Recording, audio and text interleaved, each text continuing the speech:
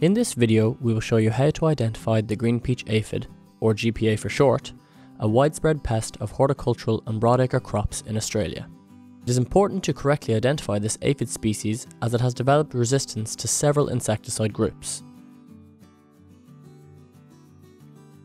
The green peach aphid grows up to 3 mm long. The most common colours are shiny pale yellow-green, green, and orange to pink. Adults are oval-shaped and can be winged or wingless.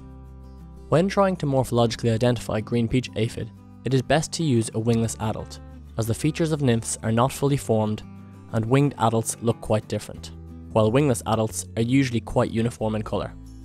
Green peach aphid can often be confused with both cabbage aphid and turnip aphid, but there are key morphological features that set these aphids apart. Tubercles and sifuncles are often used to distinguish between aphid species. Tubercles are small bumps that form at the base of and in between aphids' antennae. And sifuncles are exhaust pipe-like appendages that produce honeydew, and in some aphid species, pheromones. GPA have well-formed tubercles that are pointed inward, while cabbage and turnip aphids do not. Green peach aphid also have long sifuncles that extend beyond their cauda, or tail, while cabbage and turnip aphids have shorter sifuncles.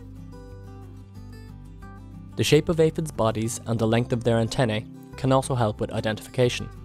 Green peach aphid have a teardrop-shaped body with a shiny texture and have long antennae that extend their body's length, while cabbage and turnip aphid have a more oval shape to their body with a matte texture, and their antennae are shorter than those of the green peach aphid.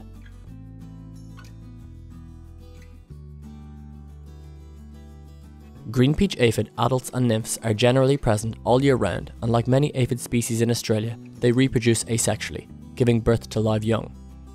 For winter grains like canola, the green peach aphid migrates into these crops from summer hosts, such as weeds and volunteers, and colonies begin building up. In temperate regions of Australia, temperatures during spring and autumn are optimal for aphid survival and reproduction. When the plant becomes unsuitable or overcrowding occurs, the population produces winged aphids, which can migrate to other plants or crops. Oversummer aphids can persist in low numbers on weed hosts until the next growing season.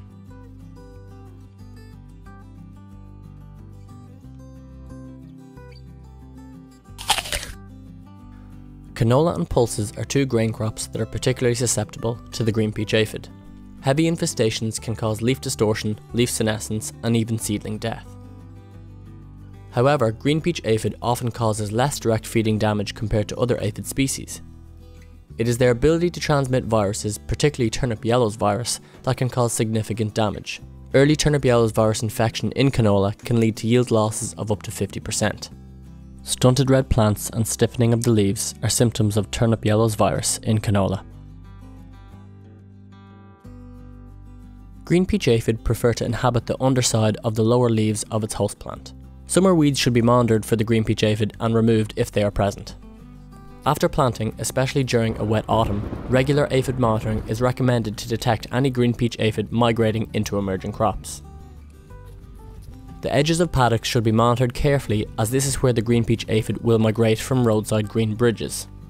Green peach aphid distribution can be patchy in crops, so monitor at least 5 points in the paddock, checking 20 plants at each point. The green peach aphid has evolved pesticide resistance to several chemical actives approved for use by the APVMA. Correctly identifying this pest is therefore crucial for implementing the best management and control strategies.